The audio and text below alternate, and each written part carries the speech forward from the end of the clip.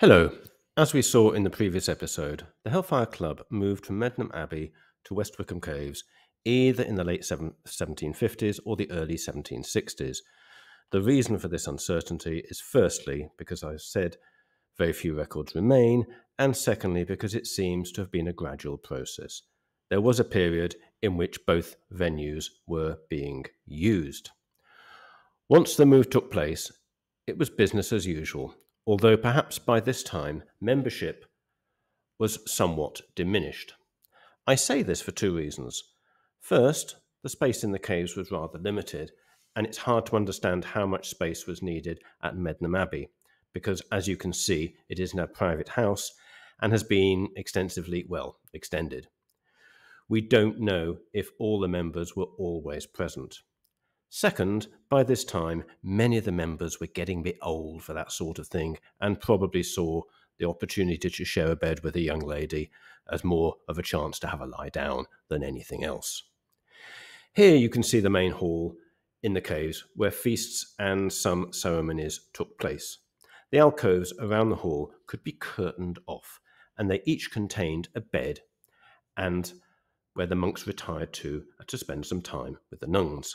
I don't think I need to draw you a picture. The caves start about 200 feet below the top of the hill and extend for about a quarter of a mile, over 400 metres, and the banqueting hall is being just over halfway along its length.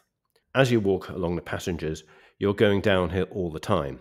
Beyond the banqueting hall, there is a bridge which crosses an underground stream, which, being excavated by the classically educated Dashwood, is called the River Styx. When I first visited this site many years ago, it was possible to reach over the parapet of the bridge and touch the water. In the modern British bureaucratic killjoy obsession with health and safety, this has meant that you can see it's difficult to even see the water these days. Just over the bridge, we come to the inner temple, where it is believed most of the secret ceremonies took place. We discussed what they got up to in the previous episode. How they did this in the cold conditions down here, I do not know.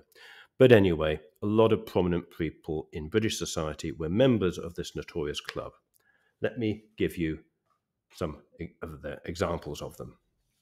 The Earl of Sandwich, who I mentioned in the second episode, was Dashwood's right-hand man and effectively executive officer of the club, probably one of the most notorious rakes of his day. It is also said that he was one of the most disliked men in England, but because of his wealth and his friendship with the future King George III, most people didn't express their dislike too loudly. He was also an addictive gambler and often played cards for 24 hours at a stretch, refusing to leave the table. The story goes that on one occasion, when he was hungry, he ordered a servant to place piece of beef between two slices of bread and bring it to him so that he could eat without interrupting the game. It is said that the word sandwich comes from this. The Earl of Sandwich was a Tory, which at that time meant a friend of the royal house.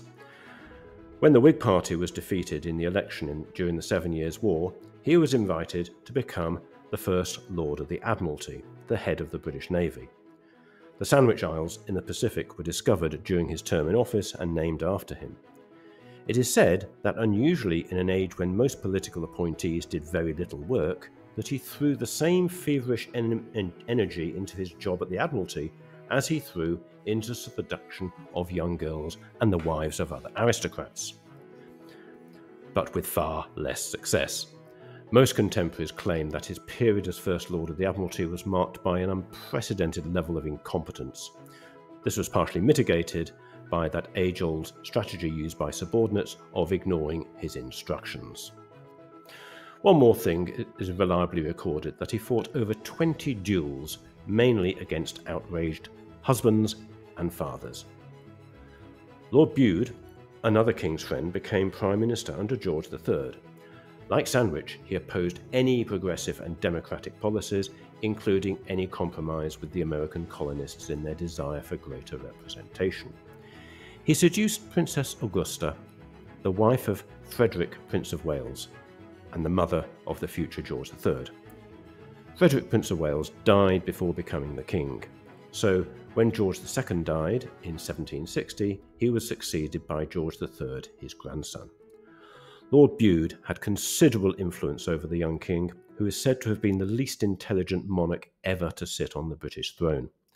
Bude once said to the young king, "Remember, you are king and you must be ruthless."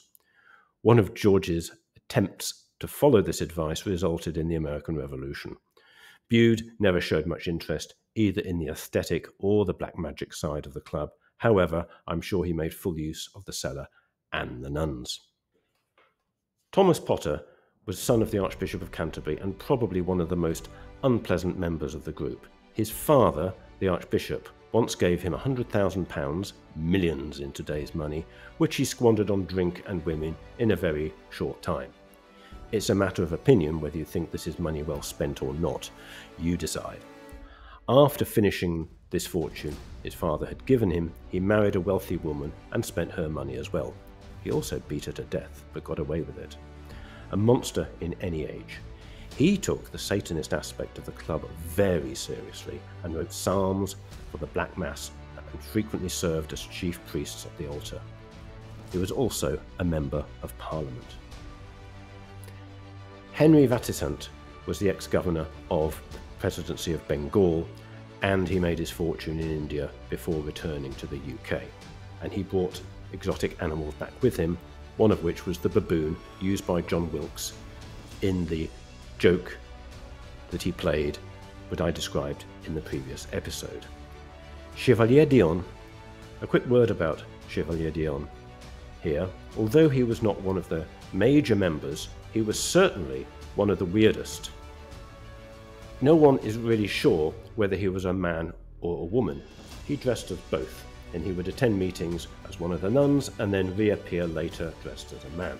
He was a famous swordsman and fought many duels, and often killed people who dared to ask him about his real gender. At one time, bets as to his true gender had risen so high, amounting to over 6 million in today's money, that Chevalier was in danger of being kidnapped by heavy bettors so that his sex could be determined by force. After being assaulted several times by armed gangs, he agreed to allow a jury of respectable matrons to examine him. They returned a verdict of uncertain. John Wilkes. At the height of the Hellfire Club's power, when it was based in Medmenham Abbey, its members were virtually running the country, and the vast majority of the senior members were Tories, which at that time meant the King's friends. The King by now being George III, who, as one commentator mentioned, was a person who couldn't find his own bottom with both hands. There was one prominent member who was not part of this group, and this is the man we heard about at the beginning of the last episode, John Wilkes. Unlike other members of the club, he was not from the nobility, and was certainly not one of their lackeys. Indeed, he came from quite humble origins and was a great believer in the rights of man. He was also a member of Parliament and an editor of the North Briton, a newspaper that was considered seditious by many members of the establishment and downright treasonous by the king. One wit wondered if the king was actually able to spell the word treasonous, but that's another story.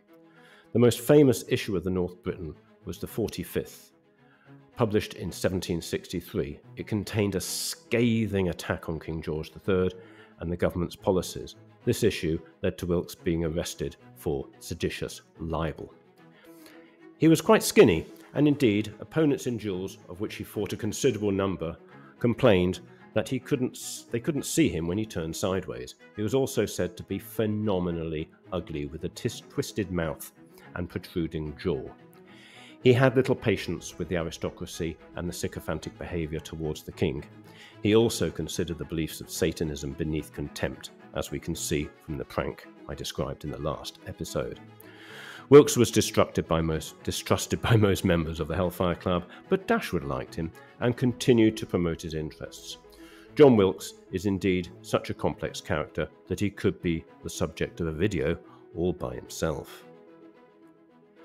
During the dispute between the American colonist representatives and the British government, Wilkes fiercely promoted the interests of the Americans in Parliament. Indeed, to this day, you can see places in the United States which are said to commemorate John Wilkes. His name, for some time, was also used as a middle name for many American citizens.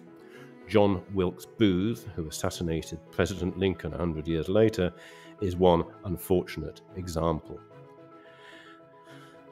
Sir Francis Dashwood and Benjamin Franklin had been in correspondence before Benjamin Franklin arrived in Britain as a delegate of the colonists.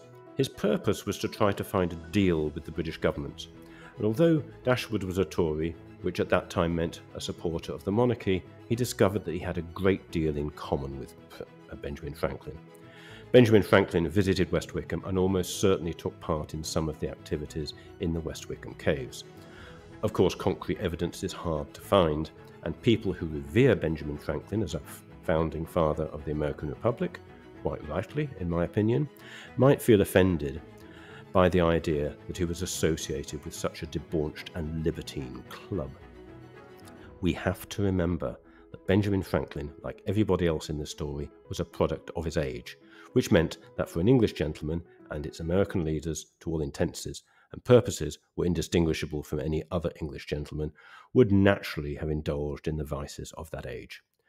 We cannot judge people of that age by the standards of the 21st century. That's a very slippery slope. Benjamin Franklin's association with the Hellfire Club, whatever it was, doesn't detract at all from his other great achievements.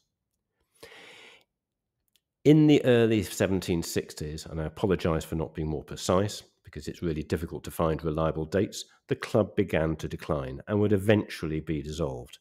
Why did the Hellfire Club decline? Some say it's possibly due to Dashwood's appointment as Chancellor of the Exchequer. Dashwood's short period as Chancellor of the Exchequer, which, for my friends outside Britain, is the second most powerful political position in the country. Nowadays, the Chancellor of the Exchequer has the official residence at number 11 Downing Street and deals with the budgets of every single government department. In any case, Dashwood was getting old, and I suspect he no longer had the appetite for all of the activities that had previously taken up so much of his life. The Dashwood family are still present in West Wycombe, and the caves and the estate are managed by the National Trust and both well worth visiting. It's incredible to think that this beautiful area was once effectively the private kingdom of Sir Francis. I recommend walking around West Wycombe and visiting the caves, also visiting the Church of St. Lawrence on the top of the hill under which the caves were excavated. There is a legend that a tunnel exists from the caves through the hill and into the church, but this is just a legend. If you look at the top of the church tower, you can see a golden ball. Inside this ball there is a table, and it's said that some members of the club dined at this table on certain occasions. I'm informed that there is space for only about 6 people, and for me it seems very uncomfortable and stuffy. Thank you for watching this episode. This is the story of a place that I've known for many, many years, and I hope your interest will be stimulated by this video. I have left a reference to books on the subject in the description, and I absolutely recommend visiting these places. If you're a British resident, you have no excuse. Anyway, if you've enjoyed this series, please click the like and subscribe buttons and the notifications and share it with your friends. Bye for now. See you next time.